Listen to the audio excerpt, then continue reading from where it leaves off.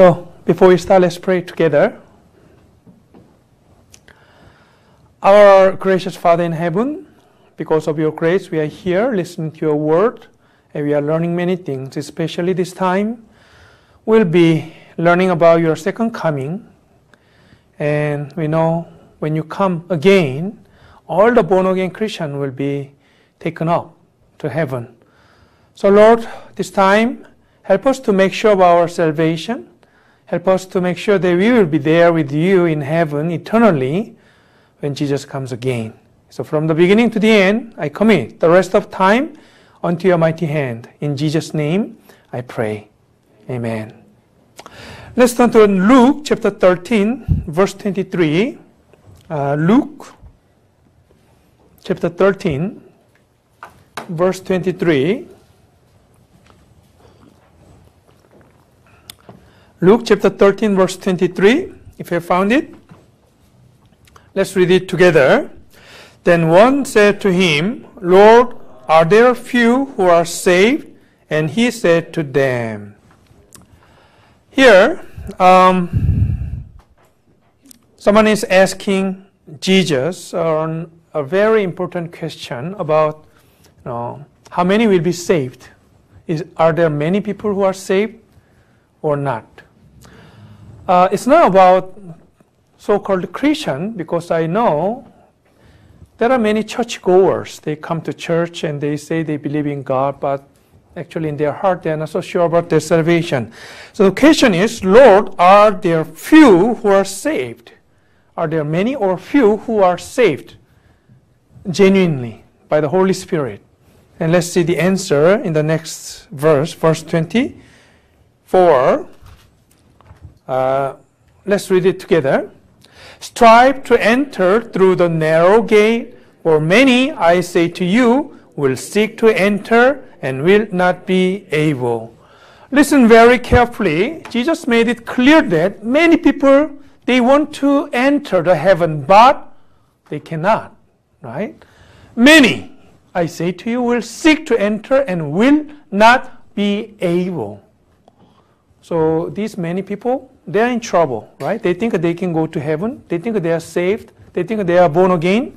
But Jesus says, no, they are not able to enter the heaven, even though they believe they can, right? This is the problem, right?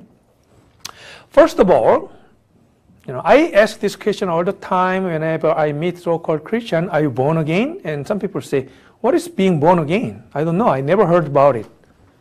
And they are not born again, of course, right? Because when they do not know whether they are born again or not, how can we say they are born again, right? And some people say, oh, I'm not so sure. I don't know whether I'm born again or not. Okay, let me ask you. If I ask you this simple question, are you married? And if somebody says, I'm not so sure whether I'm married or not, then it's really strange, right? Because, it's a simple question, right? I asked one elder in India whether he is born again or not. Or actually, I asked this question to him. Are you 100% sure that you go to heaven if you die right now? Like that, right? If you die right now, because we can die anytime. Are you 100% sure that you go to heaven? And he said, I'm not so sure, Pastor, because when I go to church all the time, when I read the Bible, when I pray all the time, I feel like I can go to heaven, but sometimes I miss the Sunday service and I do not read the Bible, I don't pray, then I don't feel like going to heaven, right? And I told him, you are not saved yet because you trust yourself, not Jesus. No, you have to make sure about your salvation. Especially, what we will see to this session is about the Jesus' second coming. Jesus said in the next verse like this, when once the master of the house has risen up and shut the door, and you begin to stand outside and knock at the door, saying, Lord, Lord, open for us. And he will answer and say to you, I do not know you, where you are from. The door will be shut. The door of the Noah's Ark was shut by God. So even though people came after it started raining, they couldn't enter the ark because God shut the door, and that was the final. Actually, Noah waited more than 100 years. It took a long time for him to build the ark. And he was preaching to the people that they should be ready, and they have to enter the ark when before it's too late, but nobody came, basically. Nobody came. Only 8 people, Noah's family, survived the flood. Just like that, Jesus said, only few, not many. And the door will be shut at some point. And that's when Jesus comes again, actually, right? And Jesus, this is what Jesus said regarding until when we have a chance to be born again. Luke chapter 21, verse 24. Let's read it together. And they will fall by the edge of the sword and be led away captive into all nations. And Jerusalem will be trampled by Gentiles until the times of the Gentiles are fulfilled. You see here, this day are the Jews. The Jews, after Jesus was died on the cross, the Jews will fall by the edge of the sword. You know the story, right? Roman General Titus came and killed 1.1 million people and be led away captive into all nations. They were scattered all over the world, just like Leviticus chapter 26, verse 33 says. And, look at this, Jerusalem will be trampled by Gentiles until the times of the Gentiles are fulfilled. There are the times of the Gentiles. Times of the Gentiles. What does that mean? We are the Gentiles. We are the Gentiles. We don't get the chance to be saved indefinitely. There is the end of this chance. The times of Gentiles will be finished, will be ending until, when Jerusalem, as long as Jerusalem will be trampled by the Gentiles, then there's a chance for Gentiles to be saved, but it will be finished.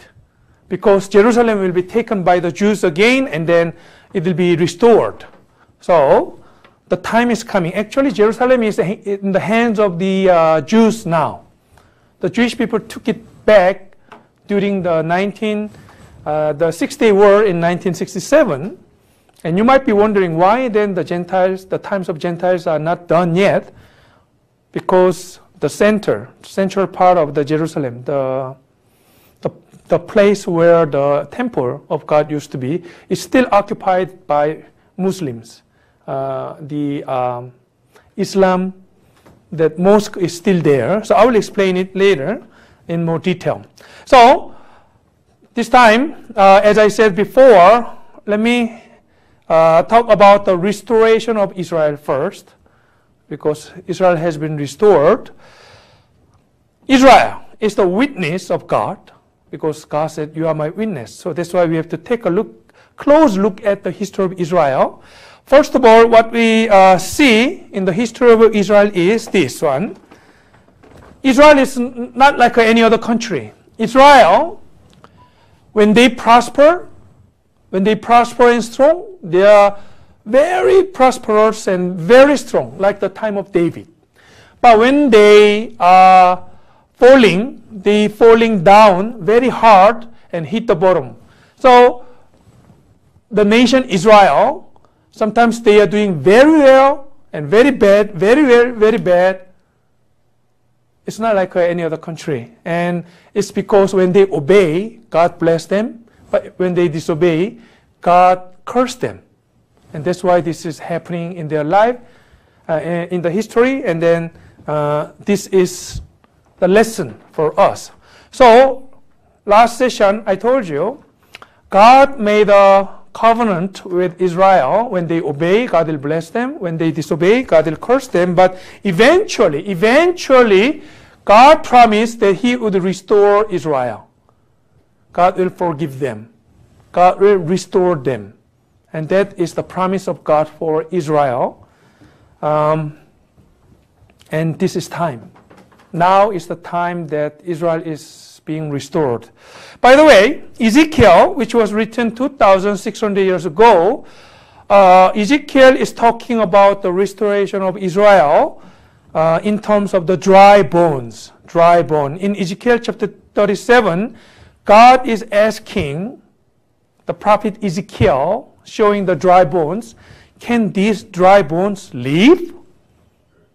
That was the question of God to prophet Ezekiel. Let's turn to Ezekiel chapter 37. It's really amazing to see this prophecy has been fulfilled in our time. Ezekiel chapter 37 from verse 1 to 3. Verse 1 to 3. Let's read it together. The hand of the Lord came upon me and brought me out in the spirit of the Lord and set me down in the midst of the valley, and it was full of bones. Then he caused me to pass by them all around, and behold, there were very many in the open valley, and indeed they were very dry. And he said to me, Son of man, can these bones live? So I answered, O Lord God, you know. So what Ezekiel saw is dry bones, very dry, means that they have been dead long time, right? And God is asking this question, can these bones, dry bones live? Remember, Ezekiel was written 2,600 years ago, and Ezekiel was very wise. He didn't say, God, are you joking? God, how can these dry bones live? He didn't answer like that because he knew God can do anything he wants. So he said, Oh Lord God, you know. I don't know. You know, right? So let me continue to read from verse 4. Again he said to me, prophesy to these bones and say to them, O dry bone, hear the word of the Lord. Thus says the Lord God to these bones, surely I will cause breath to enter into you, and you shall live. I will put sinews on you and bring flesh upon you, cover you with skin and put breath in you, and you shall live. Then you shall know that I am the Lord. So I prophesied as I was commanded, and as I prophesied, there was a noise, and suddenly a rattling, and the bones came together, bone to bone. Suddenly, the bone came together, connected together, right? Verse 8, indeed, as I looked, the sinews and the flesh came upon them, and the skin covered them over, but there was no breath in them. The skin covered the bones. The skin, right? I like to see these things, actually, right? The dry bones put together, and then the flesh covering the bones.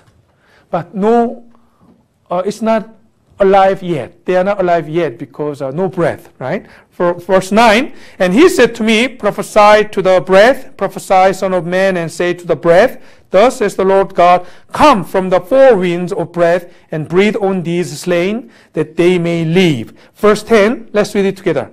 So I prophesied as he commanded me, and breath came into them, and they lived and stood upon their feet, an exceedingly great army. Wow. The bones stood up, alive, and they became great army. So, if the scripture doesn't say anything more, then we don't know what this is about, right? What are these bones becoming living men and becoming army? We have no idea without explanation. That's why from verse 11, God is explaining what this is. Verse 11. Then he said to me, Son of man, these bones are the whole house of Israel. They indeed say, our bones are dry, our hope is lost, and we ourselves are cut off. They are the house of what? Israel. They say, we are dead. We are totally dead. We are cut off. And verse 12, verse 13, let's read it together. Therefore prophesy and say to them, thus says the Lord God, behold, O my people, I will open your graves and cause you to come up from your graves and bring you into the land of Israel. Then you shall know that I am the Lord, when I have opened your graves, O my people, and brought you up from your graves. This is what's happening right now. They were in the graves, totally dead, right? But God revived them. God restored them. They became strong army. And God says, I will bring you back to your land. They were scattered all over the world 1,900 years. Wherever they went, the sword followed them and killed them. But now God says, I will take you back to the land, holy land, the promised land. And you are strong army, right? And that's what happened. In Isaiah also was written 2,700 years ago, and Isaiah prophesied that one day Israel become a nation again, strong nation. Isaiah chapter 66, verse 8, let's read it together. Who has heard such a thing? Who has seen such a thing? Shall the earth be made to give birth in one day? Or shall a nation be born at once? For as soon as Zion was in labor, she gave birth to her children. Shall a nation be born at once? How can a nation be born suddenly? And that's what happened to Israel on May 14th, 1948. May 14th, 1948, Israel became independent and they became a nation. So this is the newspaper on that very day, May 14th, 1948. What's the title? Headline? State of Israel is born. Isaiah says, shall a nation be born at once? Yes, of course, the newspaper says. In our time, when you read the Bible and when you read the newspaper, they go together actually. Okay, it's amazing to see that all these things are happening. And Jesus also talked about it, the restoration of Israel, in Matthew chapter 24, verse 30 to 33. Let's read it together. Now learn this parable from the fig tree. When its branch has already become tender and puts forth leaves, you know that summer is near. So you also, when you see all these things, know that it is near at the doors. What does that mean? The fig tree represents Israel. There are three kinds of trees which represent Israel in the Bible: fig tree, and vine, right, and olive tree. Okay, so behold the fig tree. Jesus said, when the leaves coming out, leaves become tender, the branch comes out, then know that summer is near. Summer is the harvest time in Israel. So the harvest is near. By the way, this fig tree is very mysterious because a fig tree has no flower, but it has flower. Where? Inside. Inside of this fruit, inside there's a fruit. No, flower. Okay. So this is a mysterious tree because the flower is inside of the fruit. And this fig tree representing Israel was very dry actually. No leaves, no fruit for a long time. People said Israel is dead. No chance for them to be independent again. No way. Because during the Second World War, I told you 6 million died out of 10 million. 60% was wiped out on the face of the earth. It looks like impossible to be independent again. But now, the branches came out. The leaves are there. So now we know the summer is near. So the parable of the fig tree means Israel. And branch and leaves means independence and strong nation. And summer is harvest time, Jesus' second coming. Why Jesus comes again? When Jesus came 2019 years ago for his first coming, he sowed the seed. And now he's coming for harvest. When he comes, he will take all the born-again Christians to heaven because it's a harvest time. And when you see Israel is restored, Jesus' second coming is very near. So Ezekiel chapter 36 is about the restoration of the land. I will show the land later. And Ezekiel chapter 37, which we just read, is about the restoration of the nation. So May 14, 1948, the leaders of the Israel gathered together in small museum in Tel Aviv, and there they declared independence. Right? The portrait up there is Herzl, the leader of Israel, who was dreaming about the independence of Israel. That's their hero. And actually, I had a chance to visit that museum. It's me. long time ago. So it's a small museum, by the way. It's not so big, but they declared independence. And then the next day, very next day, the war began between Israel and Arab. Okay, I will talk about that war. By the way, after the birth of Israel on May 14, 1948, the people came back to Israel. All the people came back. So many came back, actually. Okay, so people coming from the north and south and east and west, all over the world, they are coming back to this promised land again.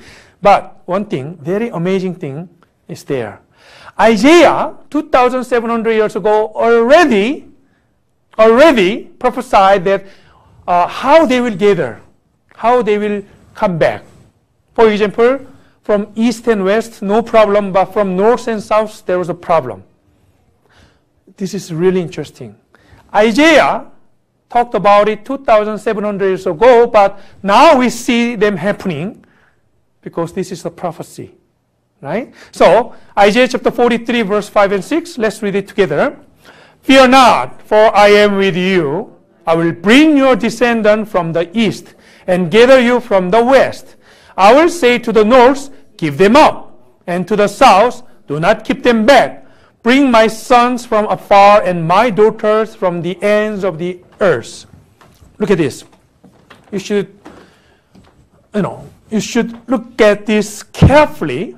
God says, fear not. It's okay. No? For I am with you. I will bring your descendant from the east and gather you from the west. From the east, from the west, there were no problem at all. They just could come.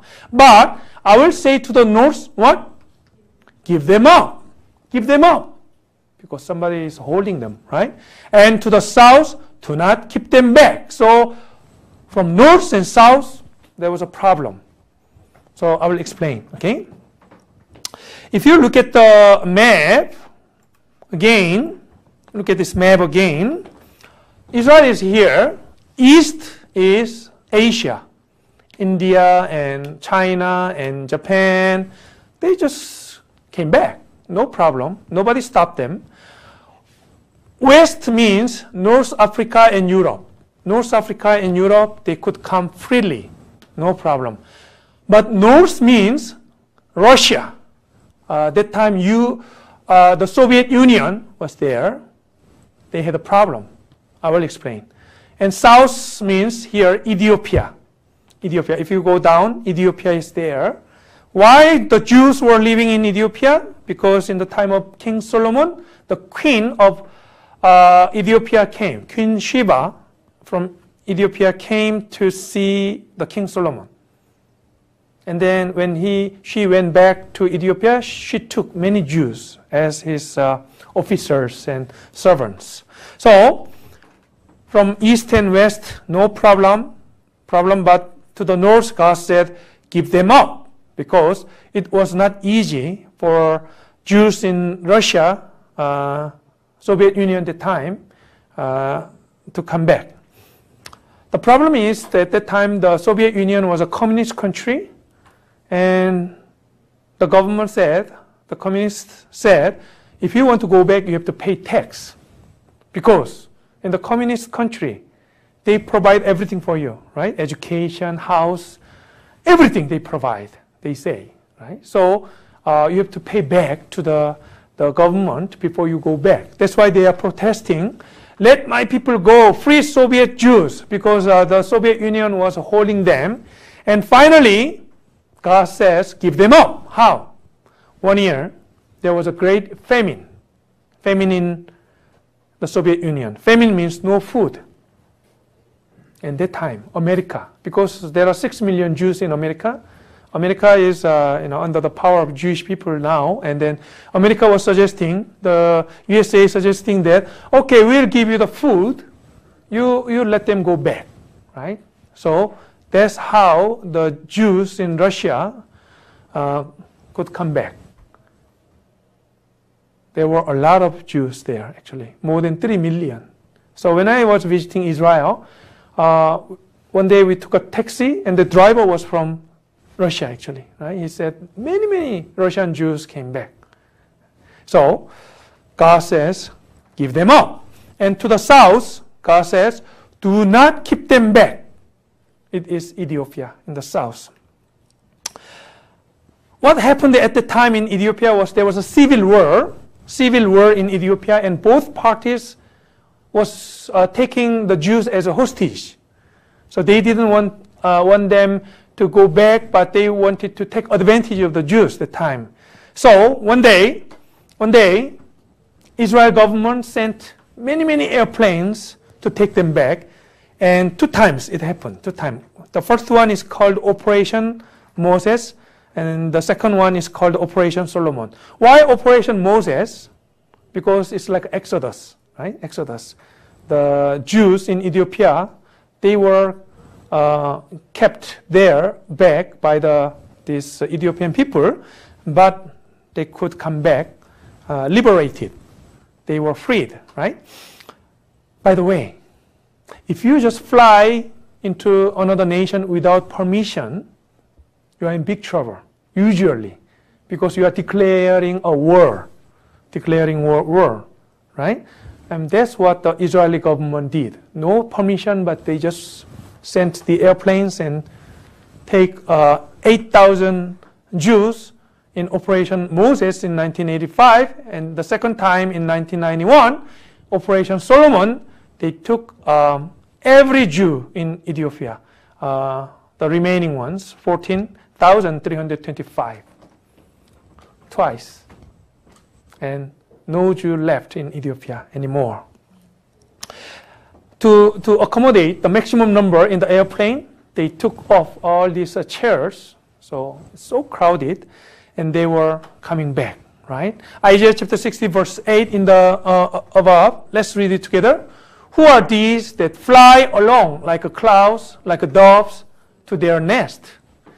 Who are these that fly along? They will fly when they come back. That's what Isaiah said. Isaiah said, your sons and your daughters will come back. Your sons and your daughters will come back, right? And that's what happened. And when they were coming back, God also said, I will give you the abundance of the sea. Abundance of the sea. Isaiah chapter 60, verse 5. Let's read it together.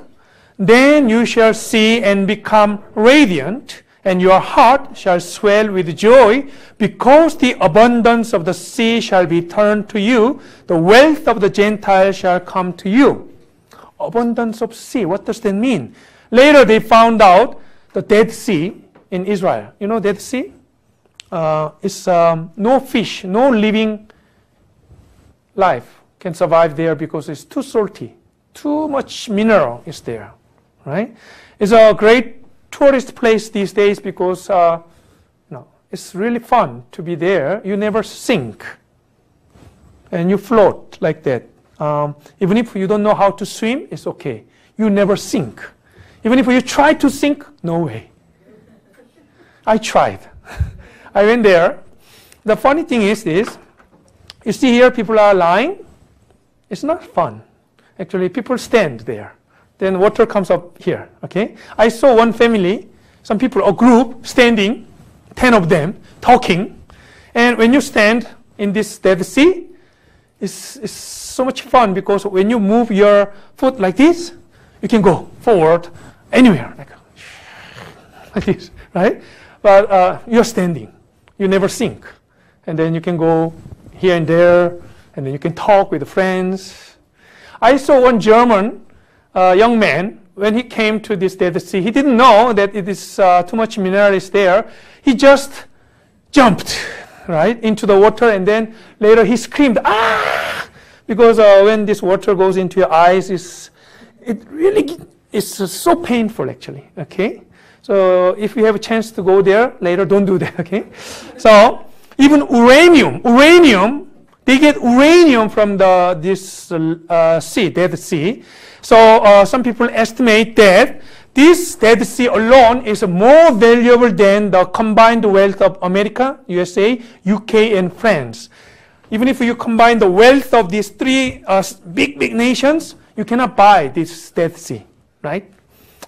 And recently, also, there's a good news for Israel. They found this oil field in the Mediterranean Sea in Israel, the oil of Israel, prophecy being fulfilled. They know the abundance of sea was promised to them. They know, that's why they say prophecy being fulfilled. And now they are producing this oil. So let me show this newspaper article. The headline is, Israel's coast may be gold mine of oil, says government expert. Gold mine, right?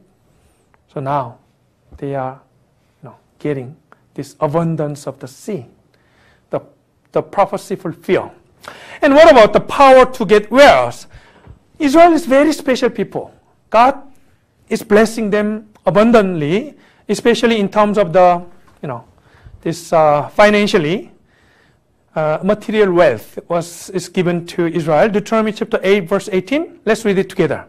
And you shall remember the Lord your God, for it is He who gives you power to get wealth, that He may establish His covenant, which He swore to your fathers, as it is this day.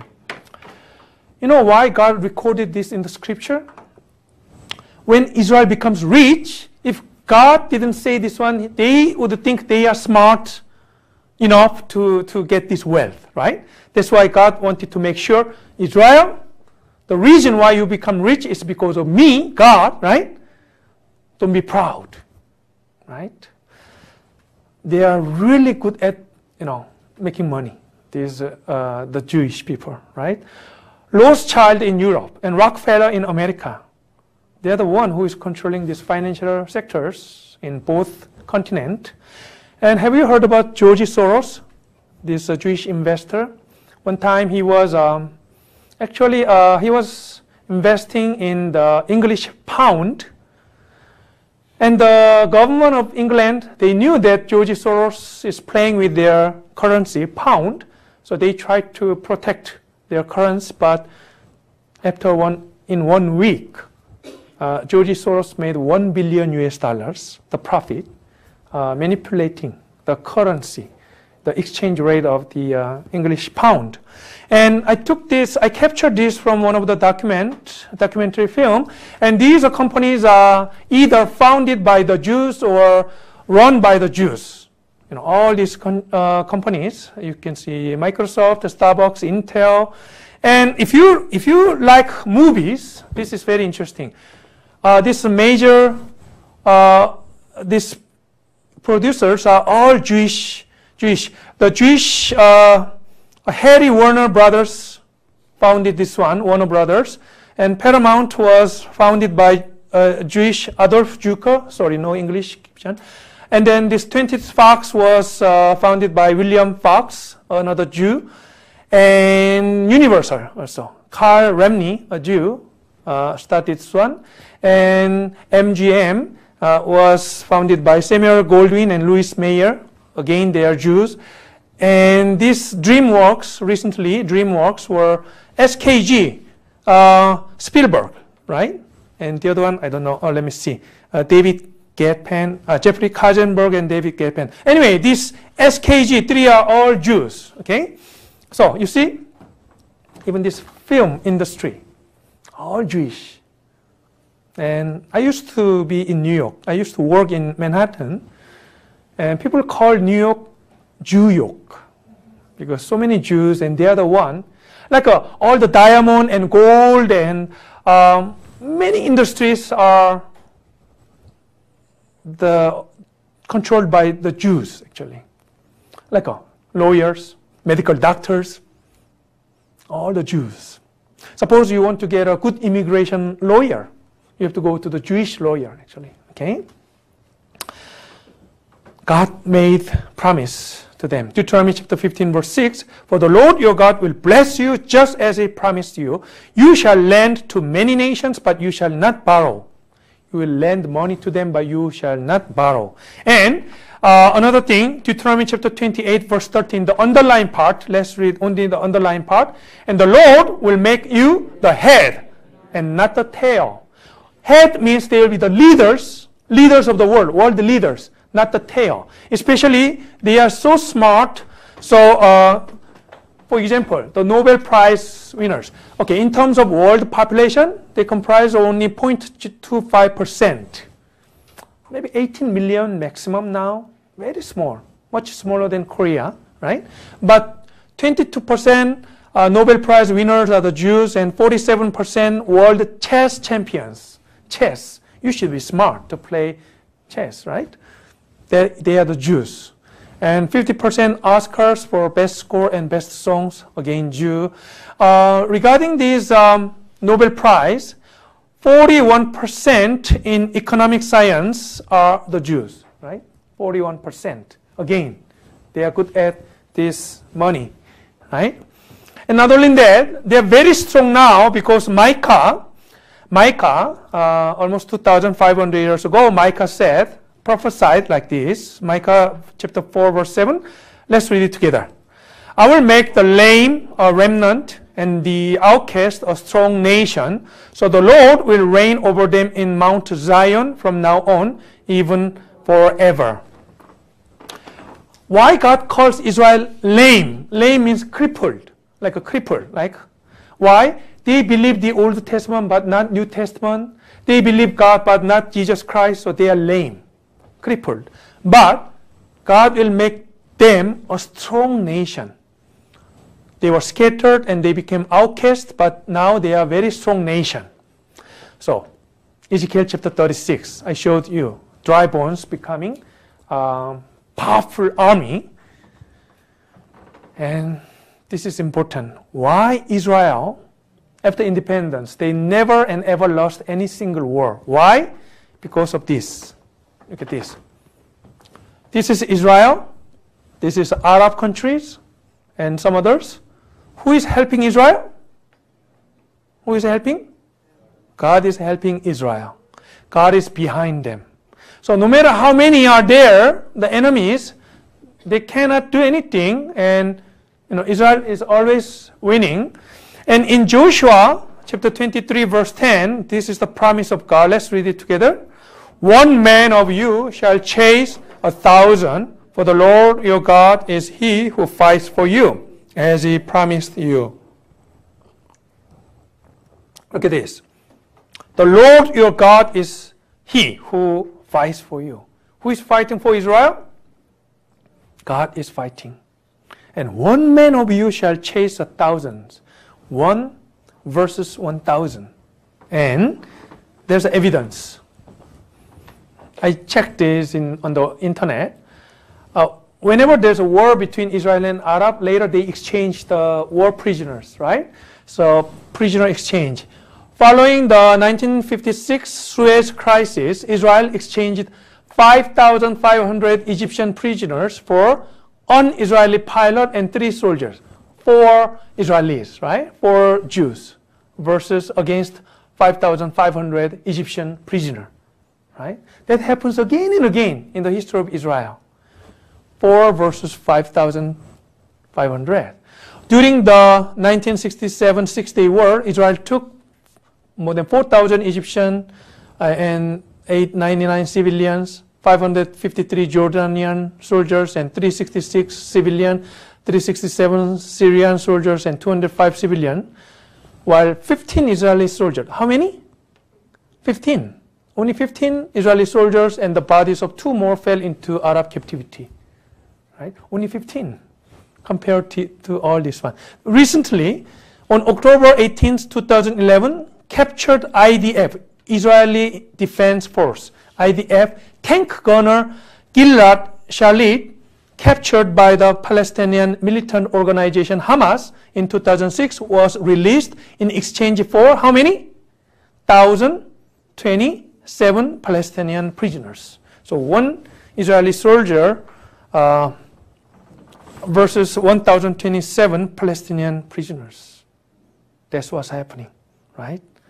One will chase 1,000. Especially the Six-Day War in 1967 is a really great story. At the time, Israel was fighting against 14 Arab countries. Look at this. Israel is here, very small. And this time, because Arabs were defeated already a few times, So that time, they were thinking, okay, this time we'll do our best and we'll work together and we'll defeat Israel. So 14 Arab countries were united to fight against Israel. Look at the size of the land. And then not only that, other Arab countries, even though they were not involved in this war directly, they said, we'll support you. So basically, all these Arab countries were fighting against this one small nation, Israel. For example, here, at the time, like Lebanon, Syria. Okay, Israel is right here. Israel was fighting against Lebanon, Syria, Jordan, Iraq, Kuwait, Saudi Arabia, Yemen, Sudan, Egypt, Libya, Algeria, Morocco combined. And what happened? Israel won the battle in 6 days. 6 days, right? This is a miracle because it even takes more than 6 days to prepare for the war, actually, right? But at the time, the war was over in 6 days. Not only that, that's when Israel took Jerusalem, and then there were many miracles during this war. Let me show you one video clip. Some miracles happened during this war time. There were angels fighting for the Israeli soldiers, right? And then some Egyptian soldiers, they surrendered because they saw the angels. So let me show you. More importantly, why was this war filled with so many examples of unexplained events that worked in Israel's favor? Another great miracle happened in Sinai when an Israeli soldier which lost his unit. One soldier got lost. Suddenly saw a unit of Egyptians, military unit of thousands of Egyptians. And suddenly when they saw him, they lifted their hands up. They walked to him, ready that he would take them to captivity. He was surprised. He did not believe what he saw in his eyes, but he did it. He took them to captivity. They walked after him, and he walked to the main unit that he lost. When he came to his unit, the unit was shocked. They rubbed their eyes. They didn't believe. One Israeli soldier is leading after him thousands of Egyptian soldiers with their hands up, ready to go to captivity. So they took them to captivity and immediately made a research with the Egyptian officers. What happened here? How you gave up for one Israeli soldier? And they answered, he was not alone. Together with him were thousands of angels, each one of them with a gun in his hands, ready to shoot us. And they said, we are ready to fight against Israeli soldiers. We are not ready to fight against the angels of God. All these stories is not mystical stories for books. This is reality in the life of Israel. So one Israeli soldier captured thousands of Egyptian soldiers, and that was because the Egyptian soldiers saw the angels. That's why they surrendered. And he says, it's not mystical story, but it's a reality. That's what really happens in the life of Israelis these days, right? So they have become so strong, and they never lost any single war, just like God promised. And even the land is now blessed. After the death of Jesus, no rain, and then the land became desolate, as Leviticus chapter 26, verse 33 says. Do you remember? 3 kinds of curses. 1, that they will be scattered all over the world. 2, the sword will follow them. 3, the land will be desolate. The land, actually, the Israelis' land became so desolate, like a desert. It used to be the land flowing with milk and honey, promised land. But God cursed the land with no rain, so it became like this. No trees, no animals. But now, the land has been blessed since the independence, and the land itself has been restored. It used to be the desert, actually. Nothing was there. But they took the water from the Galilee lake, and that's how they changed land bit by bit, and now this land is very fertile. So I will show you 2 pictures in a row to compare before and now. So before, you see this part, there's a main road, very few houses, but now so many are living, and then many buildings were built. And this is Tel Aviv, nothing there actually. Tel Aviv, there was no house, no people were living there, but now so many buildings are there. And this is Haifa in the north, harbor, and you don't see many houses, but now, so many houses, right? And this is interesting. I took this from internet. This is the border between Egypt and Israel. And Egyptian side, still desert, nothing is there, right? But you see on Israeli side, this green part, right? Another picture.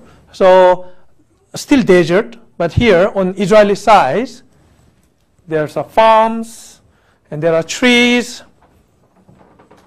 The land has been restored as God promised in Ezekiel chapter 36. So Ezekiel chapter 36 verse 10, let's read it together. I will multiply man upon you, all the house of Israel, all of it, and the city shall be inhabited and the ruins rebuilt. I will multiply man. Many will come and live on you, the land of Israel. And Ezekiel chapter 36 verse 19 and 20. Remember, Ezekiel was written 2,600 years ago. At that time, they were not even scattered. They were not even scattered, but Ezekiel is prophesying that they will be scattered and they will come back. So let's read it together. So I scattered them among the nations, and they were dispersed throughout the countries. I judged them according to their ways and their deeds. When they came to the nation, wherever they went, they profaned my holy name when they said of them, these are the people of the Lord, and yet they have gone out of his land. They were not scattered yet in the time of Ezekiel.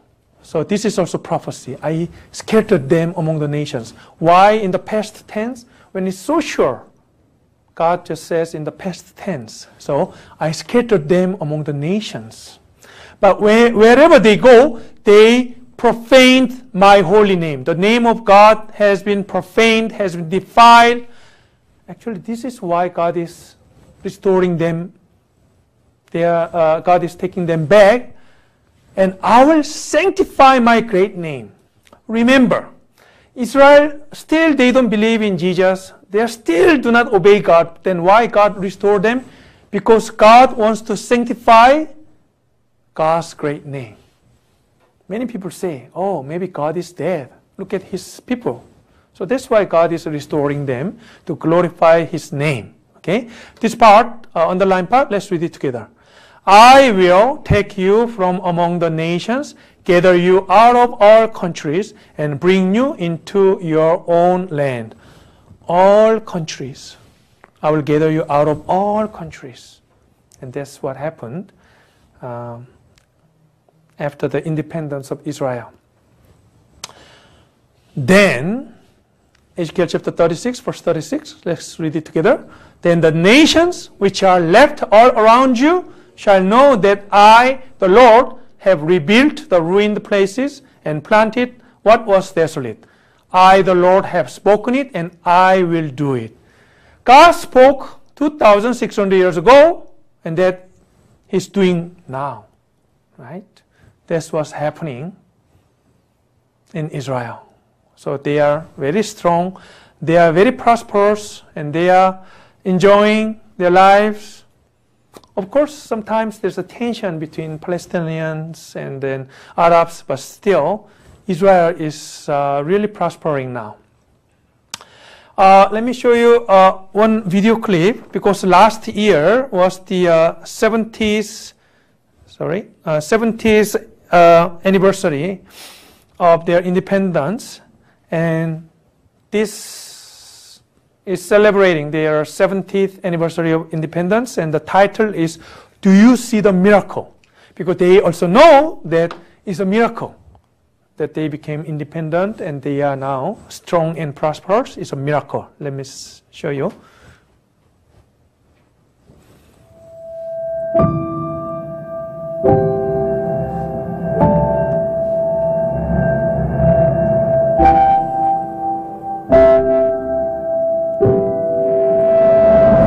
This year we celebrate 70 years to the reestablishment of our beloved country, Israel. 70 years is monumental, for a man's days are 70 years on earth. For the first time in 2,000 years, a Jew could be born in the land of Israel, live a full life, die in the land of Israel, free, never knowing the exile. This year we celebrate 1948. 1,948 years ago, the Roman Empire destroyed our lives. They burned and demolished our temple and exiled the Jews from Jerusalem, all while gloating their vicious imperial conquest and victory. The Jews rebelled and fought valiantly for their freedom. The rebellion was crushed, and the Jewish people found themselves homeless, helpless, and lost for centuries upon centuries. The long and bitter Jewish exile reached the darkest time in human history. As we celebrate 70 years, we must remember where we were only 74 years ago. And I saw a great open space with dry bones. Can these bones live? Only you know. After the UN voted in favor of the partition plan on May 14, 1948, the 5th of Iyar, the British mandate was due to expire. The year was fraught with countless dangers, escalating Arab violence across the land of Israel, combined with threats of annihilation from every bordering country. American President Harry Truman, in a power play against Russia, began to pressure the United Nations to reject the partition plan and snuff out Israel's hope for independence. The generals of the Haganah and Palmach stood together opposing Ben-Gurion's plan to declare a state. On May 13th, the eve of the Declaration of Independence, General George Marshall, then Secretary of State of the United States, sent Ben-Gurion a brutal ultimatum, demanding the postponement of the Declaration of Independence. Marshall, together with the Secretary of Defense, James Forrestal, imposed a military embargo.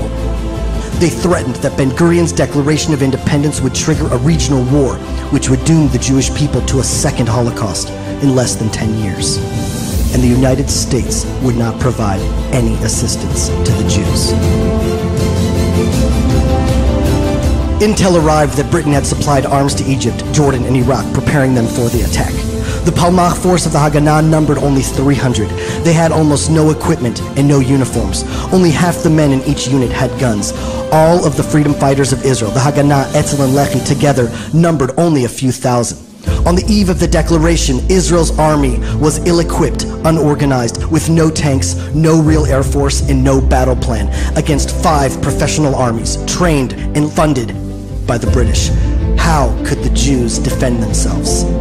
Standing alone against Israel's top military and political ranks, betrayed, isolated, and threatened by the international community, including the United States, with Arab armies invading from every front, it was now, or maybe never.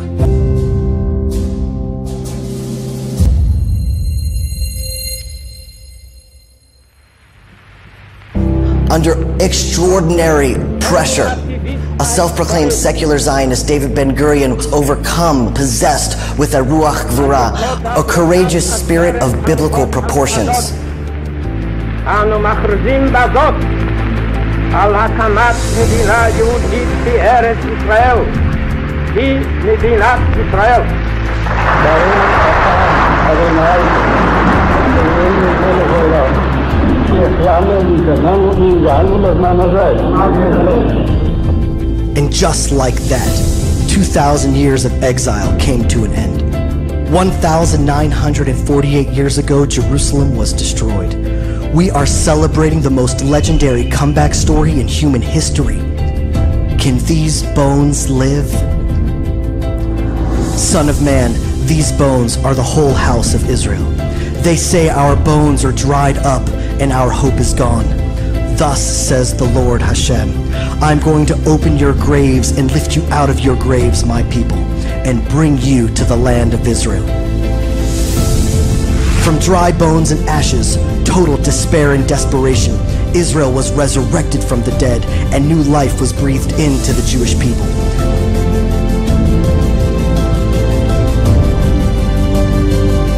"70 years ago, there were 600,000 Jews in Israel. Today, there are over 6.5 million from over 100 countries. In 70 years, Israel went from having one asphalt road to building Ben Gurion International Airport, some of the best hospitals in the world, and built more roads and infrastructure per capita and faster than any other place on the planet. Israel has transformed a barren, desolate, non-productive land into one of the most powerful economies in the world. There are more Torah institutions and more Jewish learning in the land of Israel than any other time in Jewish history. From a group of underground and underarmed freedom fighters, the IDF has emerged as one of the most respected militaries in the world. The number 70 is represented in Hebrew by the letter Ayin, which also means eye. For 1,948 years, the Jewish people have been praying, V'techazena einenu b'shuvcha leTzion. May our eyes see your return to Zion. We're not praying that one day we hope to see your return to Zion. Let our eyes see that it's already happening. So they know Ezekiel chapter 37 is about them, right? So they keep talking about the dry bones. They know they are dry bone, and they know that Ezekiel chapter 37 has been fulfilled because they have become very strong. So look at this. Now, Israel has been restored, so the desolate land became fertile land, and they were scattered, but now they are a strong nation, and they suffered during the Holocaust, but now they are prospering. And that's why we call them God's witness. Israel is God's witness. Why? First, the history of Israel has been unfolded exactly as was prophesied in the Bible. So their history was written beforehand. And now they are happening, right? Secondly, the restoration of Israel is a much bigger miracle than raising up the dead. Jesus raised up 3 dead people, but this is bigger miracle actually. The restoration of the whole nation. And that's what we see. There are many lessons we can learn from the history of Israel. We learn that why they killed Jesus, why they disobeyed, and what happened to them is all lessons for us. And also God kept his promise that God restored them according to his prophecy. So we know God keeps his promise. And this is most important, right? We know that Jesus' second coming is near because Israel has been restored. This restoration of Israel is one of the signs for Jesus' second coming.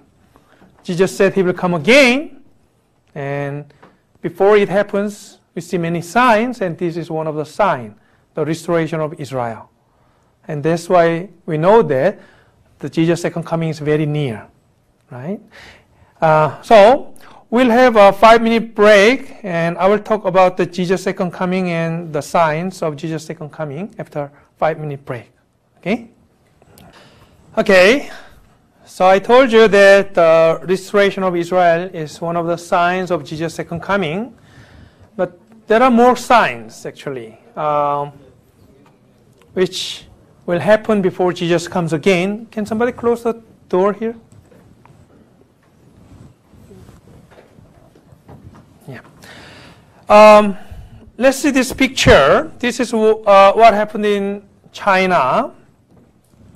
One time there was an earthquake in China, but a few days before the earthquake happened, these toads were moving as a group. You know, many toads were moving to somewhere else before the earthquake happened, actually, right? Why? Because they know something is coming.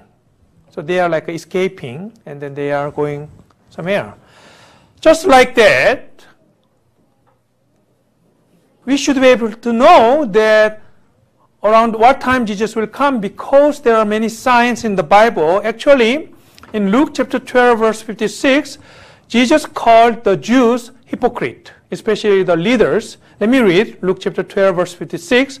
Hypocrites, you can discern the face of the sky and of the earth, but how is it you do not discern this time? Jesus said, you know, when you see the cloud from the west, you know it will be raining, because west is the Mediterranean Sea. So the Israeli people said when they see the cloud from the west, it will rain on that day. Or when they see the wind is blowing from the south, because south is the desert, they say, oh, today it will be very hot. Just like that. They could discern the face of the sky, which means the daily weather.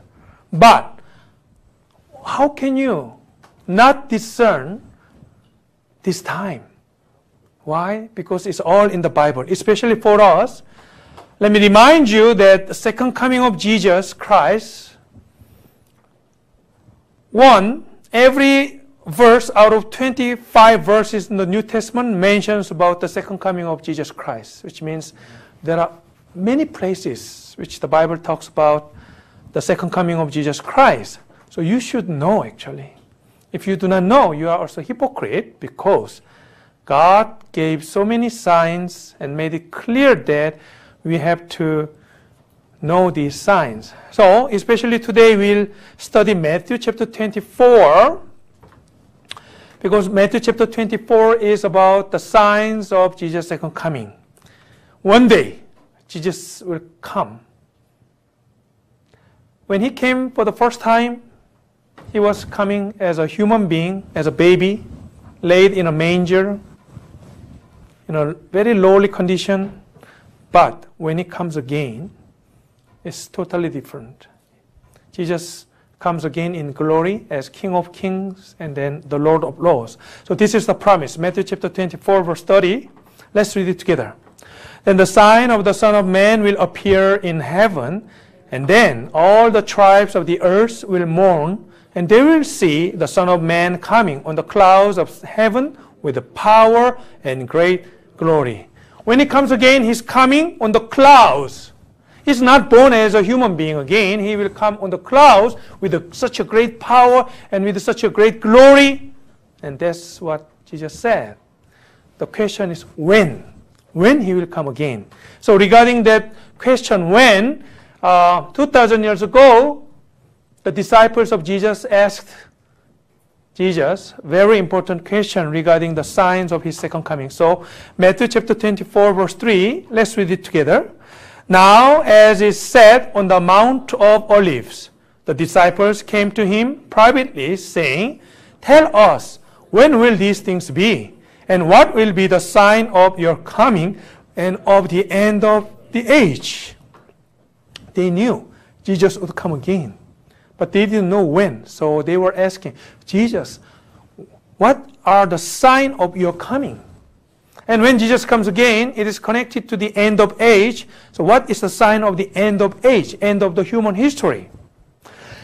And just imagine, if Jesus was just a human being, not the Son of God, or not God-man, then he couldn't answer this question. But Jesus didn't even hesitate, and he started talking about all kinds of signs which will happen before he comes again. So that's what we'll see today, Matthew chapter 24, verse 4 and 5. Let's read it together. And Jesus answered and said to them, take heed that no one deceives you, for many will come in my name, saying, I am the Christ, and will deceive many. The first sign will be, there will be many false prophets and false Christs who will say, I am the Christ. And that's really happening. In Korea, for example, the title says, there are 50 false Christs and 20 false gods in Korea. I think we have more than enough, right? Too many. Because, these are all the false Christ and false God. And some people, they, say this saying, second coming Jesus, right? His name is Choi Woo-pyong. Okay. So, whenever we see this kind of person, we know right away he's not the true Christ, because Jesus will come on the cloud and all the nations will see and mourn like that, right? So, not only in Korea, many places in the world there are false Christs like this, right? These are the people who claim they are the Christ. I think some look like, right? I think the problem is, look at this. Not these false Christ, but these people following them, they are more problematic, right? Because the Bible clearly says that when Jesus comes again, he will come in power and glory on the clouds. But they're not like that. They're just people, right? In Puerto Rico, that this person claimed he's Jesus, and people, greeting him and then welcoming him. Let me show you. And greets him with calls of daddy. He claimed he's Jesus. He is 60-year-old Jose Luis de Jesus Miranda from. There are many, actually. There are many. They call him Daddy, and they follow him. We are living in very dangerous age now because there are so many false Christ and false teaching and false doctrine. Many of them are related to the second coming of Jesus, because if we do not study the signs of Jesus' second coming, then we might be deceived too. But we know many things about Jesus' second coming because especially Matthew chapter 24, Jesus is mentioning many signs. So verse 6 and 7, let's read it together. And you will hear of wars and rumors of wars. See that you are not troubled, for all these things must come to pass, but the end is not yet. For nation will rise against nation, and the kingdom against kingdom, and there will be famines, pestilences, and earthquakes in various places. Look at this. Before Jesus comes again, you will hear of wars, and there will be rumors of wars. Rumors of wars. Wars will be going on. And there will be famines, no food, pestilences, disease, earthquakes in various places, which means many places. Not just here and there. In many places we'll see famines, pestilences, earthquakes. Jesus made it clear, when you see these signs coming, that means Jesus' second coming is near. So let's see one by one. For example, earthquake. Earthquake, we are having more and more earthquake these days. You can check it from this graph. So this is a USGS, the U.S. agency about detecting the earthquake. From 1900 to 2008, the frequency of the earthquake, right? Between magnitude 6 and 8. If earthquake is above magnitude 6, the building will collapse, actually, right? That's why it's important. And you see, from 1900, the number of the earthquakes is rather, stable. I mean, the same. But suddenly, from this, at the end of the 20th century and the beginning of 21st century, it surges, right? Right? Yeah. So this is what we see. And have you heard about this ring of fire? Ring of fire. This is where there are frequent earthquakes these days. There's no place to hide. That's the danger of earthquakes. You cannot hide because earthquake, the building can collapse, the road can split up. What can you do?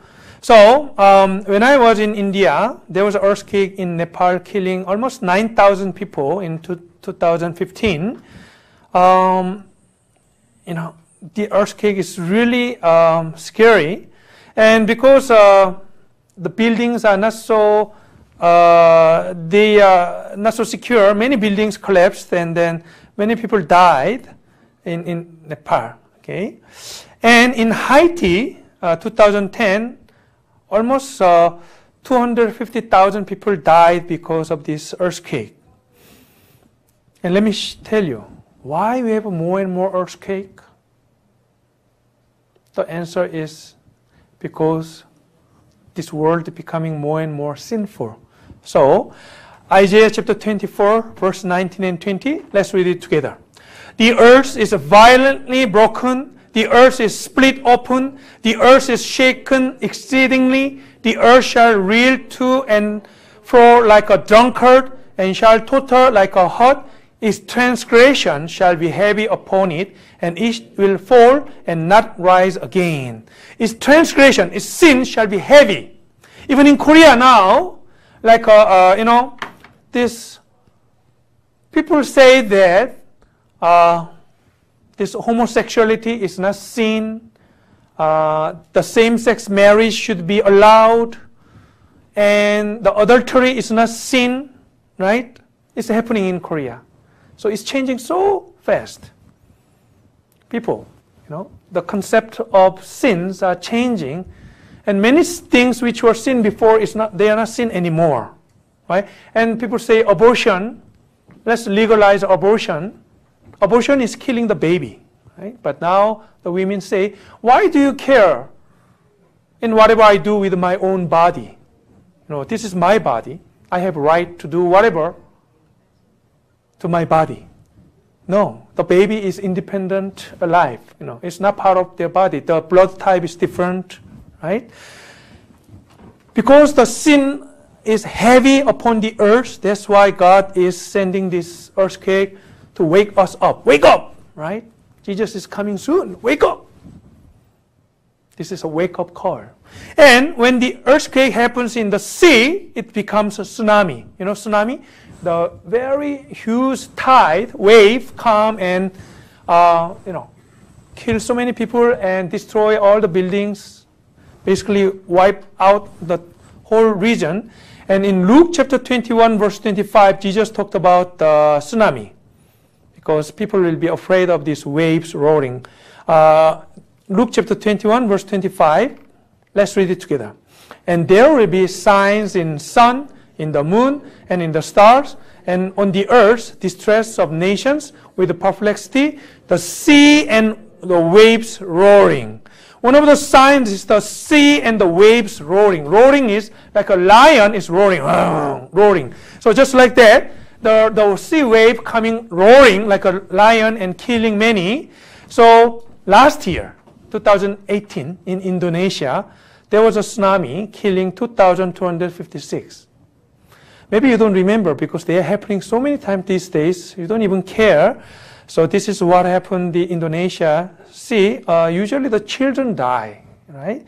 And before that, 2010 in Indonesia, there was a tsunami, I think around the Christmas time, I remember. And that time, 250,000 died in Indonesia, again and again.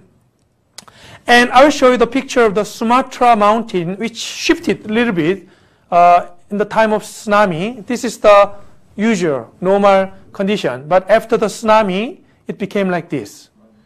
Do you see any houses? It's all gone, right? And that's why 250,000 died.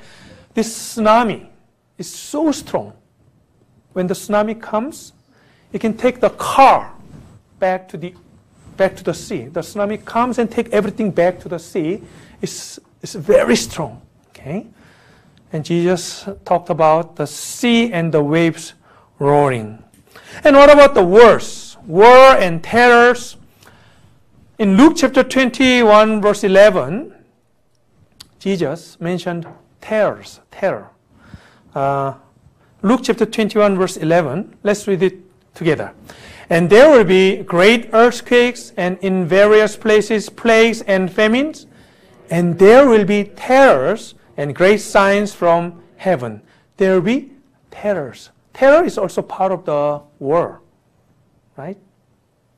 So, terrors are everywhere these days. No place is secure. And do you remember in 2001, 9/11, the September 11th, the twin buildings were destroyed, killing 2,749 people. I was right there, actually. Okay. My office was very near, 5-minute walk. So I was there. I saw the office document was flying everywhere, and some people are really falling down. And police came and said, "Go back to your office. It's dangerous." And after I came back to my office, I heard the big bang sound, and then the twin building collapsed. And then the dust was everywhere, dust. I couldn't see. So we seal the windows, and then internet down, mobile phone down. The radio is working. Radio is very useful that time. And then the payphone, mobile phone not working because everyone is trying to call, right? So these kind of terrors is a small war, and Jesus said there'll be the rumors of wars and terrors. Have you heard about IS, Islamic State? And they are causing terrors many places. And actually, I don't know whether you remember or not, last month in Sri Lanka, bomb blast, killing 250 people. Do you remember? There was a bombing in Sri Lanka on Easter, in the church. So many people died in the church during the Easter service, Easter, right? Because it's happening so many times now you don't even notice, right? It's every day, here and there, we hear about these terrors. That's why. And remember, this is what Jesus said. You will hear about wars and rumors of wars and terrors. And what about famine? Okay, famine means no food to eat. In Korea, I found that famine is not problem. The opposite is problem. People try not to eat, right? They want to lose weight. And that's why, because of that, we don't think about famine seriously because we have plenty of food, actually, right? But remember, in many places now, people are dying of hunger. There's famine everywhere, especially in Africa, right?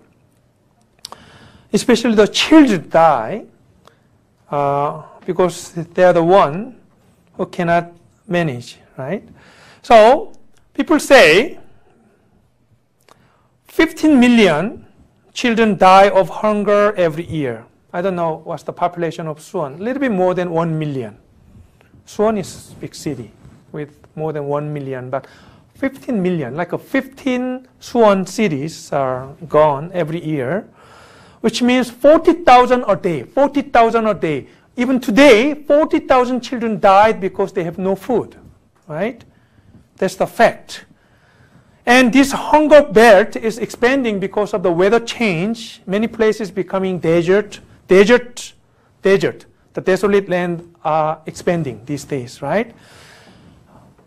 The famine is really serious matter. Whatever Jesus said is happening now. And what about disease? Are we prepared? I'm just reading. Are we prepared for the next emerging infectious disease pandemic? Pandemic is something spread worldwide, pandemic, and killing so many. So these days, we hear about many different kinds of disease. Have you heard about Ebola virus? Ebola. People say Ebola is like a ghost. They are spreading. There's an Ebola outbreak in one place, it goes on for some months, and then suddenly disappear. And then it goes to another place, the outbreak is there. I heard this story. In some country in Africa, one family, one child of the family contacted another person, like playing with some friends with Ebola virus, right? And then what happens is they don't know whether this little one, the child, was infected or not. So what happens is the whole family, 27 or something like that, the whole family was quarantined in their house. They could not go out of their house. They should stay in the house for some time to make sure that they have no Ebola virus. And the problem is usually they die of starvation. They have no food. If nobody helps them, the family, they will just die in their house. They cannot come out of the house, right? Because they are not so sure whether they got infected with Ebola or not. It's really serious problem, right? And this is the virus, actually. The virus killing people. And then I heard that, if you get Ebola virus, then the internal organs are melting inside, and then it doesn't function. What about Zika virus? Zika is transmitted by mosquitoes, and especially Latin America. Can you see the world map? The Latin America, it was rampant. And then if the pregnant woman gets Zika virus, then the baby is born with a smaller head, right? Smaller head, and they cannot live a normal life, actually. It was really serious in Latin America. And not only that, for the homosexual people, Romans chapter 1 says the AIDS is the punishment for homosexual people from God because that's the terrible sin. It's interesting. Sodom and Gomorrah, it was destroyed because of the homosexual sins, right? The sodomy. And now it's getting worse and worse everywhere in the world, right?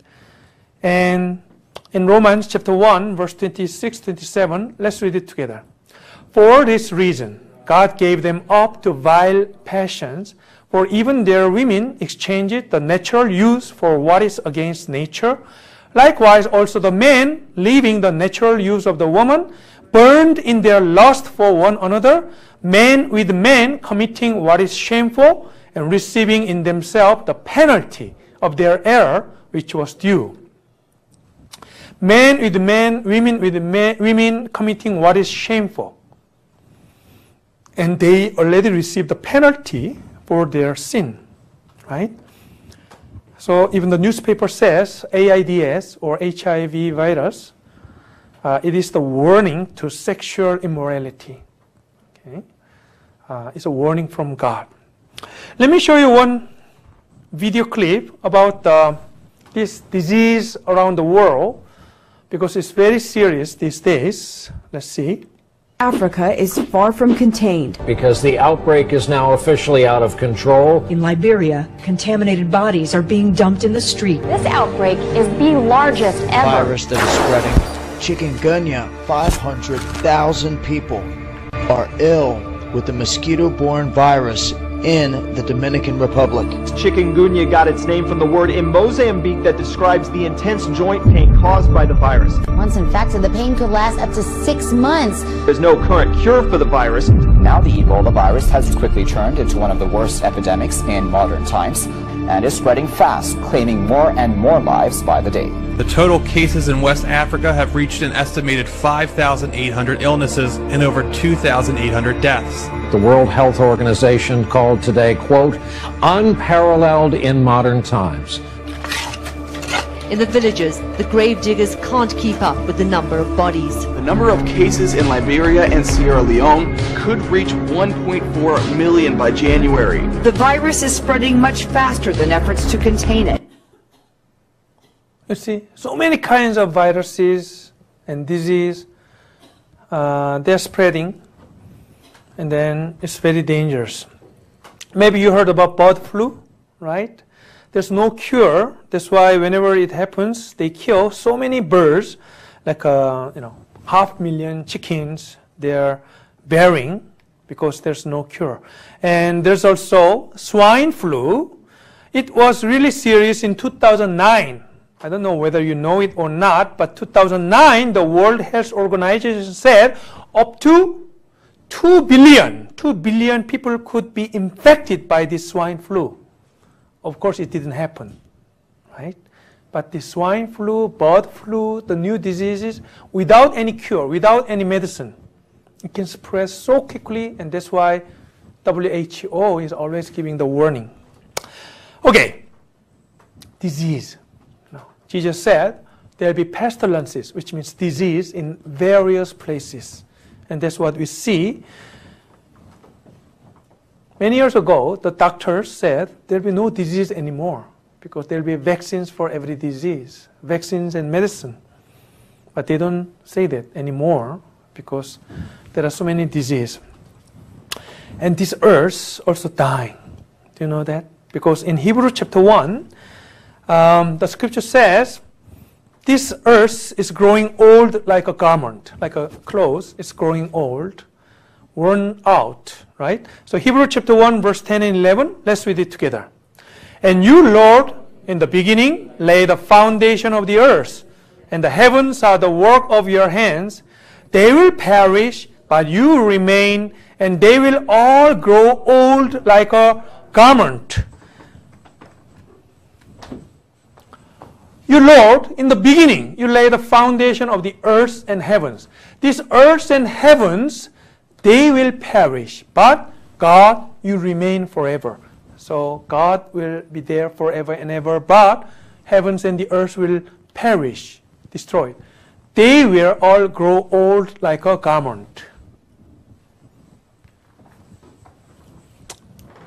There's a problem with the weather these days, global warming. Some part no rain, drought. Some part, very cold weather, and the storms. This is Myanmar. These children bound themselves against the tree because there's a storm, but they couldn't. They all died actually. And some part of the sea becomes red. This is happening more and more often these days. Blood red beach causes panic. And do you know that in Revelation, the sea will become red. It will turn red. So for some reason, some part of the sea becomes red. And what about this ozone layer? Ozone layer. Today we learned that the water layer came down during the Noah's flood, and after that God left a very thin layer called ozone layer. Because of this ozone layer, some harmful radiation cannot come through. But now we have, these days we have a hole in the ozone layer. And look at this picture. You see? These are the skin cancer. Skin cancer. So skin cancer caused by ozone layer depletion. Because there's no ozone layer, some harmful rays coming from the universe, and then it's causing what? Skin cancer. Skin cancer. It's a serious problem. We are producing more and more CO2, and then the ozone layer becoming thinner and thinner and get depleted. And then some part, the skin cancer is growing. And not only that, air pollution. Every day I check this air pollution these days, right? Before you go outside, you have to check whether the air quality is good or not these days, right? A few years ago, it was not like that. But these days, suddenly, right? And water pollution, of course. And the most problematic is land pollution. Land pollution? This land pollution, it takes 100 years, a century to fix it. Okay, people say. Because all kinds of these things remain there in the land. It's very difficult to remove this land collection and land pollution. And these days, it's becoming warmer and warmer, right? This is May, but I feel like it's summer these days, right? This global warming is getting serious. Last year, it was the warmest year, the hottest year in Korea, right? It was so warm. And in India, some road is melting. The asphalt is melting because the temperature goes so high. Let me show you one video clip. The road becomes so sticky, you should be careful when you cross the road. If not, you can fall down actually. Scorching heat melts road. After humans and animals, even roads have started giving up to the intense heat wave conditions prevailing in many parts of the country.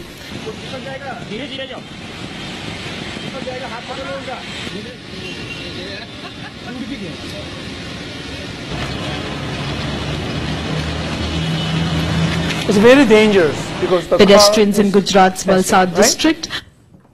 Why this is happening? Because it's getting warmer and warmer, right? And global warming. It means that this earth is growing old, like a garment. Let me show you one more video clip. The title is "The Earth is Dying." Even the secular TV station is making this kind of documentary showing that there's many dangerous things going on in this world, and the earth is dying now because many signs are there. Let me show you.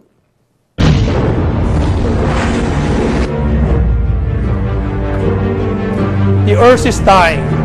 It's getting hotter. And storms are becoming so much powerful. Hurricanes, cyclones.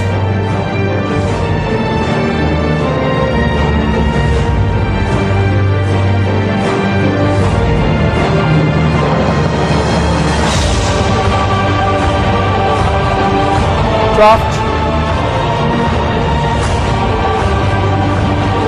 Iceberg melting.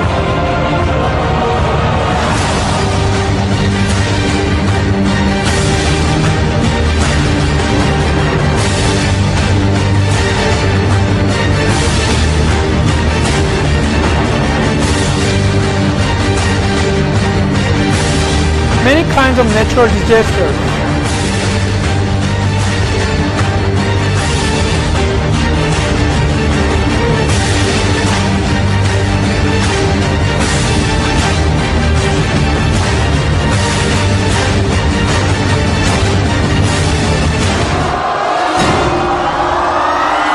And famines.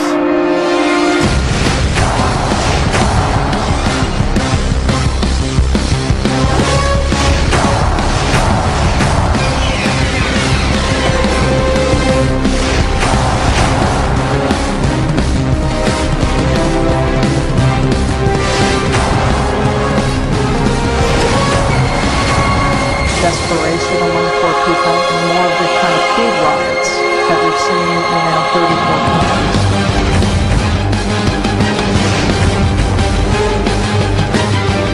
The prices are going up.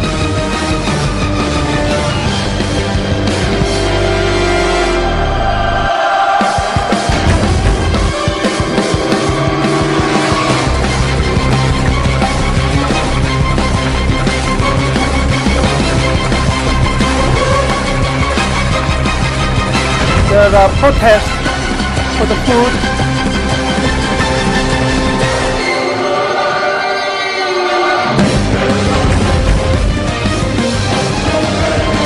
New hunger age. And earthquakes, cyclones, storms.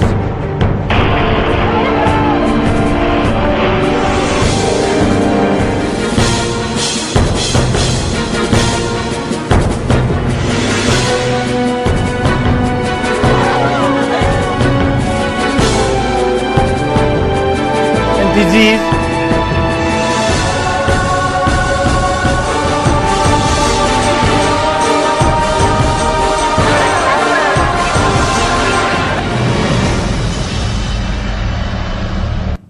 The earth is dying.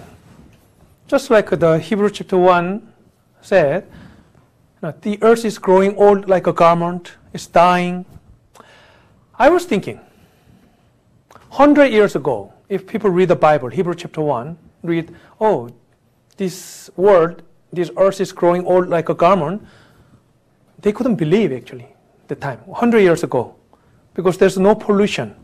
In Korea, 100 years ago, no factories, no pollution, the rivers were clear, right? But now, we can believe all these things happening, right? The earth is growing old like a garment, and this is a warning from God. The end is near. The end is coming. The Bible doesn't say the human history will go on and on and on forever. There will be end. There was a beginning. In the beginning, God created the heavens and the earth, right? And now, the end is coming.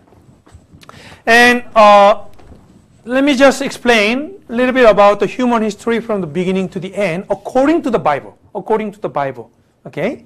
So, between eternity, God started human history in the beginning. There's a beginning, and then God created Adam, the first man. From Adam until Abraham, we call age of conscience because there was no Bible, no law. God let people live according to their conscience. And what happened was they failed.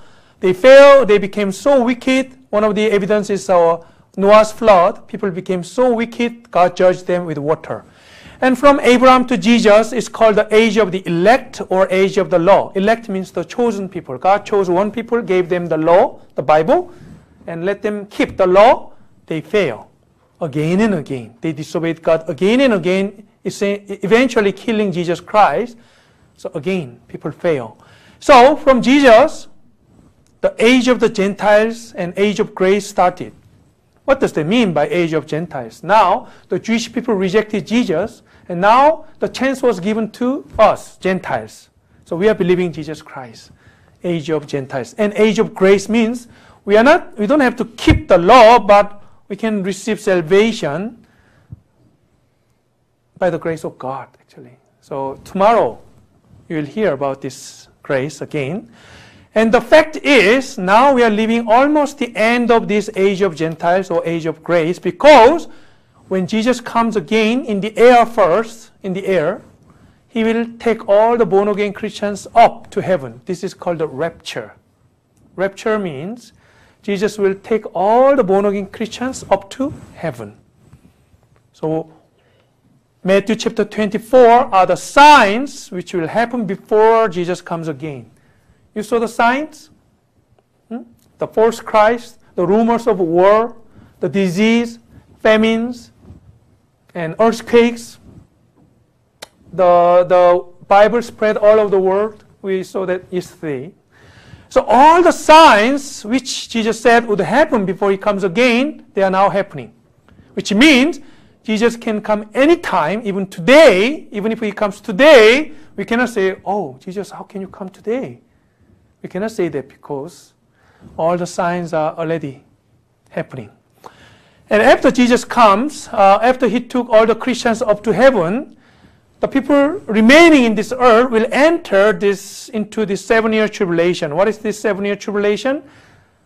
This is the punishment for the judgment for the people who do not accept Jesus until the end.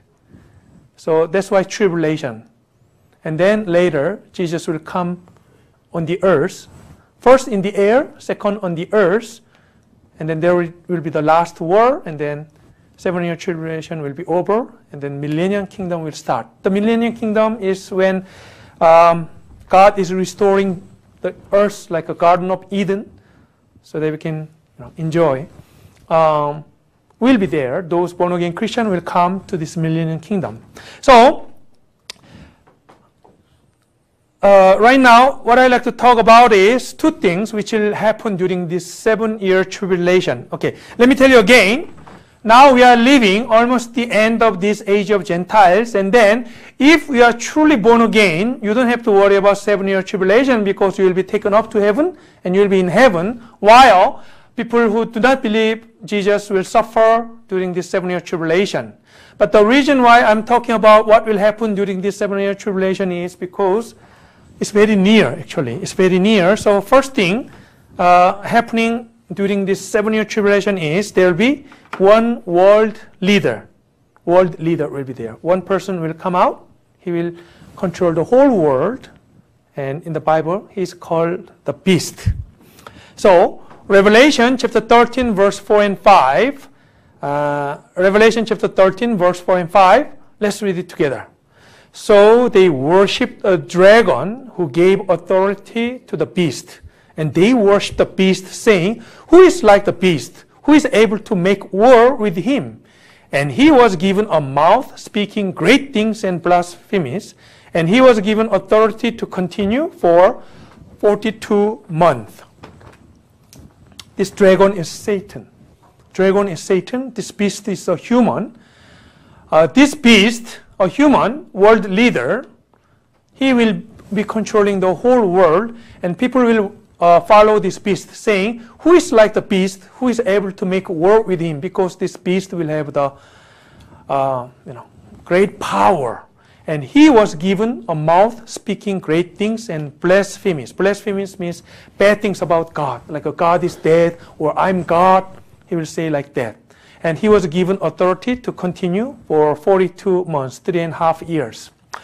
So this EU, European Union, this is a revived Roman Empire, actually. It started with a Roman treaty.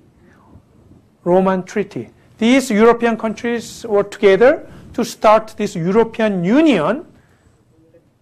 they signed the treaty in Rome first because their dream is to reviving ancient Rome.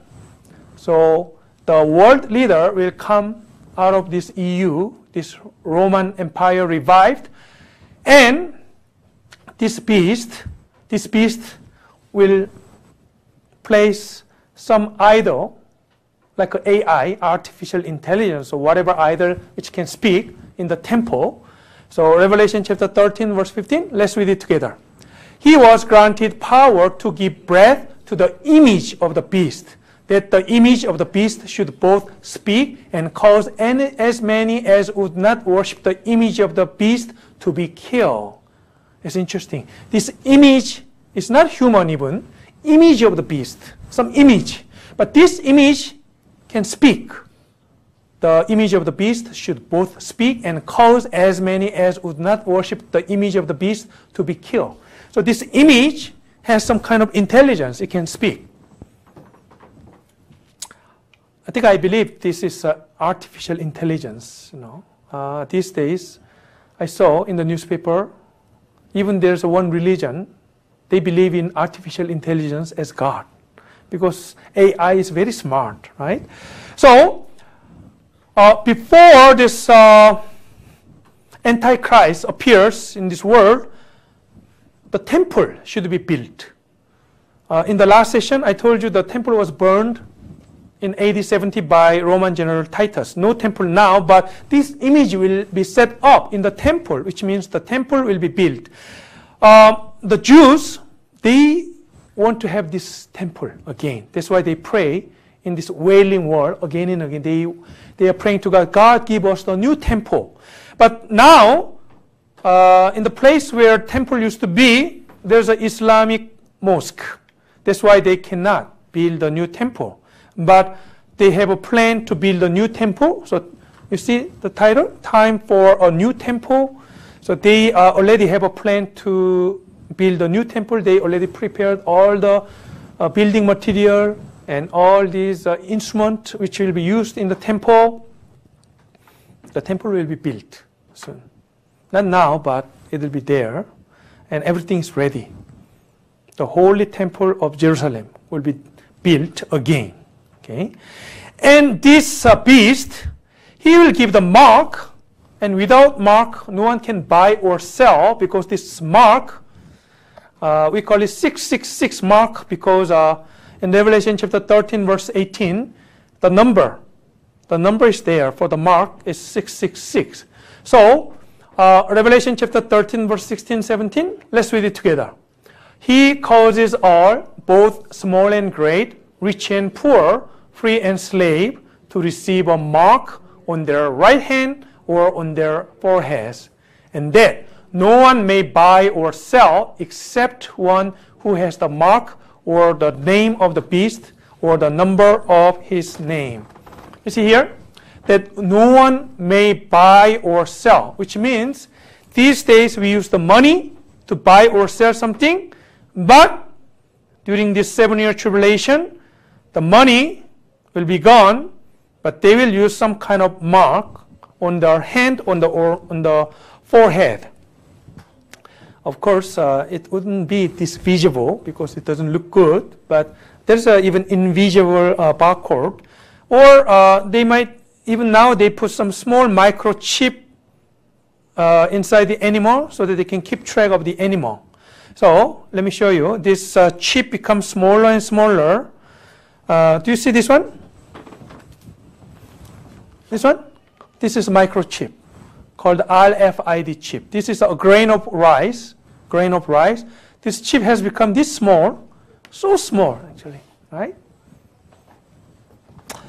So what will happen is the beast, the Antichrist, will give this mark to everyone. And Revelation chapter 14 says, this mark is the mark of the beast, mark of the Satan. Whoever received the mark will go to hell, because this mark is the mark of Satan. But if you don't get the mark, Antichrist will kill you. Antichrist will say, if you don't get mark, you'll get punished. And you cannot buy or sell. Or your children cannot go to school. Nothing. You can do nothing, actually, right? So what can you do? Don't worry, right? If you are truly born again, you will be there in heaven, not here. This is about those people who are not born again, actually. Okay? For those people who are not born again, if you are not saved this time, you will have no chance during this 7-year tribulation. No chance. That's why you have to be born again as soon as possible. And finally, at the end of this 7-year tribulation, there will be the last war. I don't have much time to explain in detail, but Ezekiel chapter 38. Do you remember Ezekiel? Ezekiel chapter 36 was about the restoration of the land. Ezekiel chapter 37 we read, it was about the dry bone and restoration of the land, the nation. And Ezekiel chapter 38 is about the last war. And in this last war, Russia will invade Israel with Iran, Ethiopia, and Libya, and some other countries, actually. Russia used to be a Christian country. Do you know that? Before it became a communist, it used to be the Christian country, Russia. Russia was not significant in human history. They were never strong before, but after they became the communist country, now they became very powerful. And the scripture says, the Bible says Russia will take Iran, Ethiopia, Libya. Both three countries were very close to America before, but they turned against America. They became pro-Soviet Union, actually. And then this is what will happen. Revelation chapter 16, verse 16. Let's read it together. And they gathered them together to the place called in Hebrew Armageddon, Megiddo. Armageddon is a Greek name. Megiddo is a Hebrew name. So this is the name of the place. This is Megiddo or Armageddon. So this is the place for the last war. So if you go there, there's a signboard saying that it's not so clear. Megiddo or Armageddon, in which the final battle will be fought at the end of the days. Revelation says this is the place for the last war, and last war will be nuclear war. And those who know the Bible, they say, when will Russia invade Israel? Because that is the beginning of the last war. Look at this. Zechariah, the prophet, more than 2,400 years ago, he saw the last war. He saw the last war. And from this description, we know that last war is a nuclear war, for sure. So, Zechariah chapter 14, verse 12, let's read it together. And this shall be the plague with which the Lord will strike all the people who fought against Jerusalem. Their flesh shall dissolve while they stand on their feet.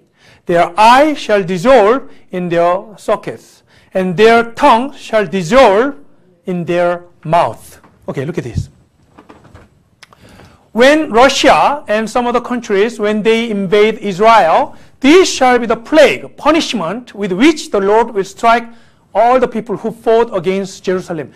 These countries coming to attack Israel, God will punish them. How? Their flesh shall dissolve while they stand on their feet. What does that mean? They don't even have time to fall down. While they are standing on their feet, the flesh will dissolve, the eyes shall dissolve, the tongue shall dissolve. And this is not the conventional war, or, the time they were using the sword. If you kill somebody with a sword, they fall down first, and then the flesh will dissolve. But not like that with a nuclear war. So look at this.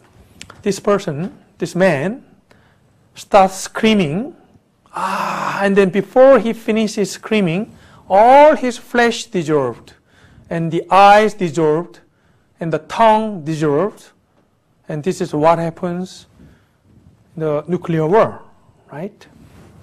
So what Zechariah saw, the flesh being dissolving while they are standing on their feet, is this one, nuclear war. So the last war will be the nuclear war. And look at this. Because during this nuclear war, one third of mankind will be killed. So Revelation chapter 9, verse 15, 16. So the four angels who had been prepared for the hour and day and month and year were released to kill how many? A third of mankind. In one day, 1 hour, during 1 hour, 1/3 of mankind will be killed. These days, the population of world population is 7.6 billion or 7.7 billion is increasing, but 1/3 of mankind is more than 2.5 billion. 2.5 billion people will be killed in 1 hour. So only, nuclear war. So let's see. I told you yesterday, the Bible, there are many earthly things and heavenly things. And so far, until today, I was talking about these earthly things because Jesus said, John chapter 3, verse 12, let's read it together. If I have told you earthly things and you do not believe, how will you believe if I tell you heavenly things? So, think about these earthly things you learned this time. The history of Israel, all this human history in the past, about the universe, about the Bible, about the creation. So far, I was talking about these earthly things. And because of these earthly things, we believe the Bible is the Word of God. No human can write such book, right? And then, now it's time to talk about heavenly things. When we see these earthly things are true, then we can believe in these heavenly things. So, the last topic today is the rapture, the second coming of Jesus and rapture. Okay. What is rapture? Look at this picture. In Acts chapter 1, when Jesus was ascending to heaven, he was going up and up and up, and people were watching. And then finally he was covered with a cloud and gone. And then these angels were there talking to these disciples. What are you looking at? Galileans, the disciples. Jesus will come exactly the same way as he went up to heaven. So we know that when Jesus comes, he will come from heaven first. And when he comes in the air, when he comes second time in the air, what will happen is all the born-again Christians will be taken up. This is called the rapture. So Jesus will come on the cloud in the air, and all the Christians will be taken up. This is called rapture. And when this rapture will happen, we have no idea, because Jesus said in Matthew chapter 24, verse 36, 37, but of the day and hour, no one knows. No one knows. No one knows when Jesus will come. This is, I think it makes sense. If you know when Jesus will come, like we know Jesus will come 1 year later, can you live a normal life? Would you study? If you're a student, if you know Jesus will come for certain 1 year later, will you study? Why bother, right? And so what I'm saying is, if we know the exact time of Jesus' second coming, we cannot live a normal life, actually. That's why it's a secret. No one knows. It's a blessing. But the time will come, and when the time comes, this is what will happen. 1 Corinthians chapter 15, verse 51, 52. Let's read it together. Behold, I tell you a mystery. We shall not all sleep, but we shall all be changed in a moment, in the twinkling of an eye, at the last trumpet. For the trumpet will sound, and the dead will be raised incorruptible, and we shall be changed. Changed. This body, our body, will be changed into spiritual body or glorious body. This is a mystery, secret. But now we know what will happen. We shall not all sleep, but we shall all be changed. What will happen? For the trumpet will sound. The trumpet. Ba-ba-bum, ba-ba-bum, right? Trumpet. Why? In the Old Testament time, when the trumpet is blowing, they gathered together, actually. So when they should be gathered together, they blew the trumpet, right? So it's time to gather together. For the trumpet will sound, and the dead in Christ, the dead Christians, those Christians who were dead, they will be raised incorruptible, resurrection, and we who are alive shall be changed. So it's like this. We'll be transformed. Now the body we have is like the seed, but when Jesus comes again, we'll be changed into something like this flower, totally different.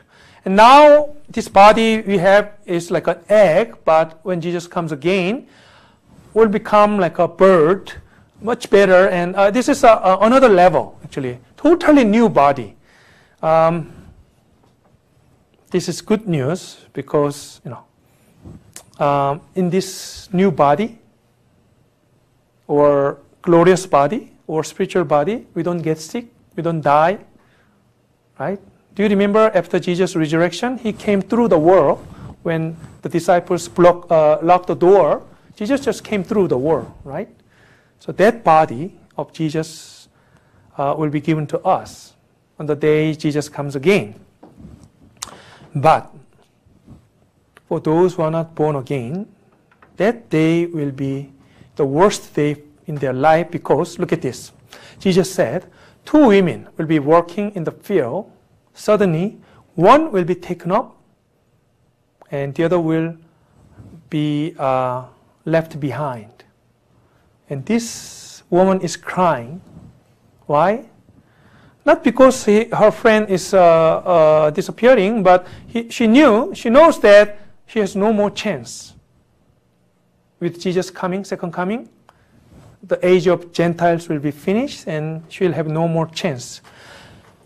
2 women grinding meal, because the Jewish women grinding meal every morning to prepare for breakfast. Suddenly, look at this, suddenly one disappears and the other will be left behind. And 2 people sleeping together in the night because the earth is round. Some part is the nighttime, some part is daytime, some part is morning time. That's why this is happening. Morning time, they are grinding meal, one disappear. And daytime, they are working in the field, one is gone. And the other place, the other part of the earth, they are sleeping, but suddenly one is taken and the other is left behind. That's what Jesus said. Luke chapter 17, verse 34, 35. Let's read it together. I tell you, in that night, there will be 2 men in one bed. The one will be taken and the other will be left. 2 women will be grinding together. The one will be taken and the other left. This is rapture. And this is not a joke. This is true. This is real. And this is what will happen when Jesus comes again. Right? The question is, are you ready? Are you ready? Like when Jesus comes in the air, are you sure that you will be taken up? Or you're not so sure? I met some Christians, they are so afraid of Jesus' second coming because they say, oh, Pastor, I don't know whether I will be taken up. I don't know whether I will be raptured or not. I'm not so sure. And those who are not so sure, they are not born again. They have to make sure about their salvation first because, if you are truly born again, you have no fear. You know, Jesus keeps his promise and he will take you. But because your sins were never forgiven, you have no assurance of salvation and you are not so sure whether you will be taken up or not. So, even in the church, this is church, right? Not every church people will be taken up because they are not born again. You know what happens? They come to church and they listen to the sermon, but they have their own secret. What's the secret? They are not truly born again. And their heart is still with the world. And they are afraid of Jesus' second coming, but they don't show it to others. They just pretend they are born again Christians. But the day will reveal whether you are truly born again or not. Right now, I cannot see your heart. I don't know who are truly born again, who are not. I have no idea. Because we can pretend, right? But you can deceive me, but you cannot deceive God. The day will show whether you are truly born again Christian or not. Look at this. This is from the movie Left Behind. Do you remember that when Jesus resurrected, he left the cloth which bound him, left in his tomb. So when people are raptured, their clothes will remain. So I think this movie, you see, when people are disappearing, their clothes will remain, but the body will be gone. Let's see.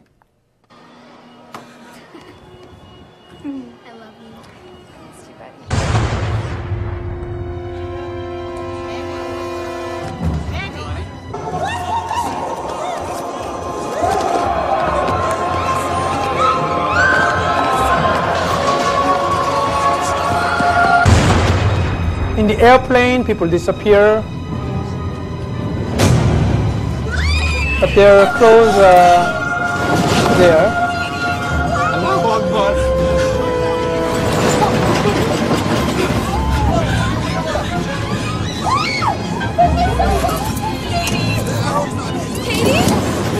Please sit down. My daughter? Have you seen her? I don't know what she is.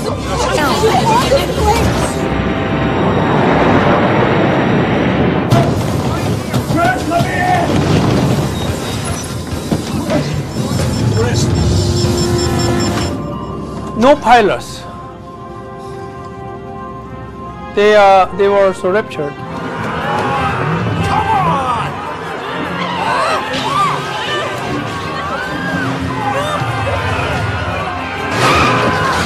They are panicked.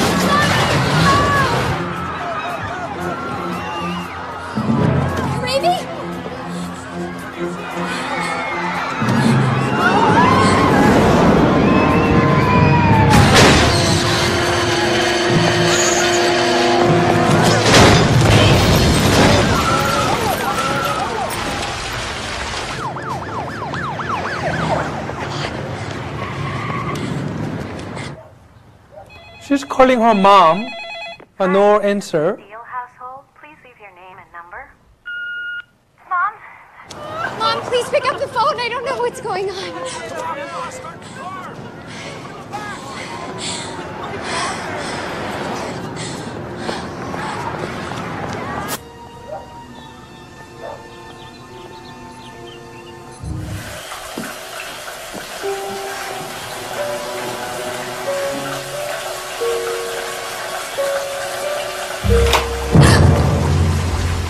Her mother also disappeared, leaving her jewelry.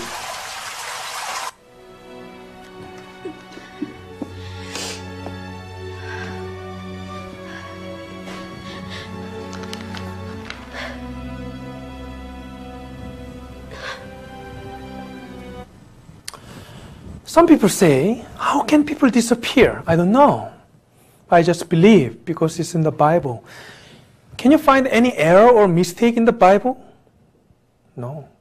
Whatever Jesus said about his second coming, all the signs are happening now, which is really remarkable because Jesus talked about these signs 2,000 years ago almost. They are happening now. Predicting the future is impossible for us. We don't even know what will happen tomorrow or even what will happen in 5 minutes. But Jesus, whatever Jesus said in Matthew chapter 24, Luke chapter 21, all these signs which will happen before he comes again, they are happening right now, without any single exception. They are all happening, which means that his second coming is very near. So, in one church, I'll show you one video clip. One pastor was preaching about the second coming of Jesus, and suddenly rapture happens. Some people remain again in the church because they were not truly born again. Let me show you. Jesus Christ is coming back. He's talking about the second coming of Jesus. Matthew chapter 24, verse 42. Watch therefore, for you do not know the hour your Lord is coming. I want you to know, church, that Jesus Christ could come this month. This month. Or he might come next week. Next week. Or he could even come...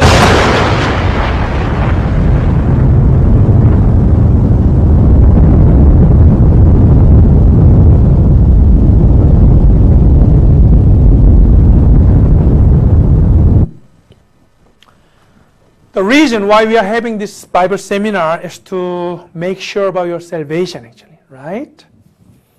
This is a good chance, actually. We are having this seminar, studying the Bible. Why?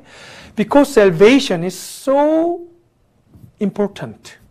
How can he escape if we neglect such a great salvation? We started with that scripture today, right?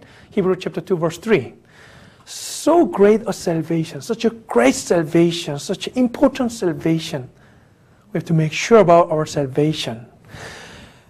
Proverbs chapter 22, verse 3 says, a prudent man, a wise man sees danger and takes refuge. Avoid it, right?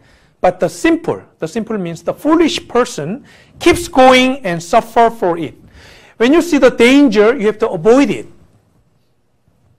The wise people do that. If you keep going, and you will suffer. But this matter of salvation is so important, you have to make sure, really, this time. Okay? So from yesterday to today, till today, we had the 3 sessions talking about these earthly things, the evidences that the Bible is true. I believe this Bible is not human work. No human can write such a book, but it is the Word of God. There's no such book in the world. No prophecies in other religious books.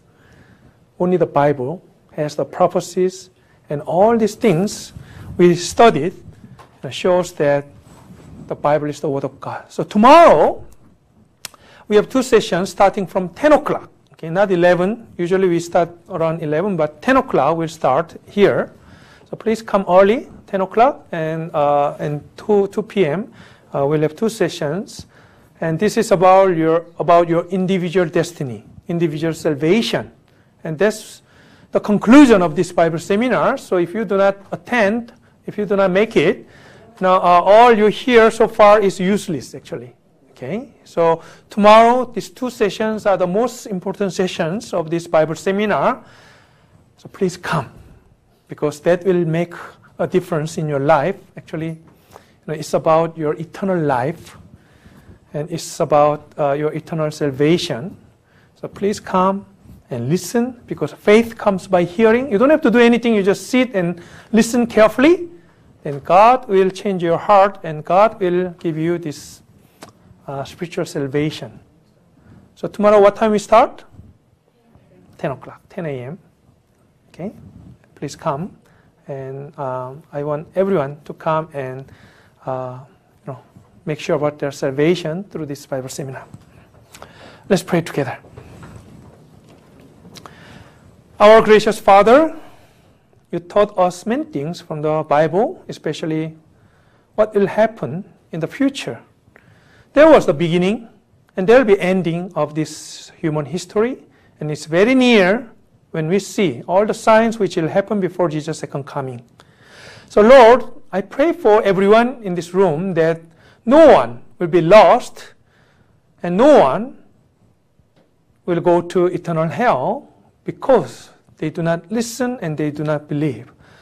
So Lord, please give us chance to come tomorrow, and we'll be listening, and we'll talk about the gospel message, the good news, and we'll talk about our salvation. So Lord, thank you so much for this time of all these evidences and all the signs and all the prophecies. So we are going back home now, so please take us home safely and help us to come here tomorrow so that we can meet together and we can continue to study your word. Thank you so much for this time, and in Jesus' name I pray. Amen.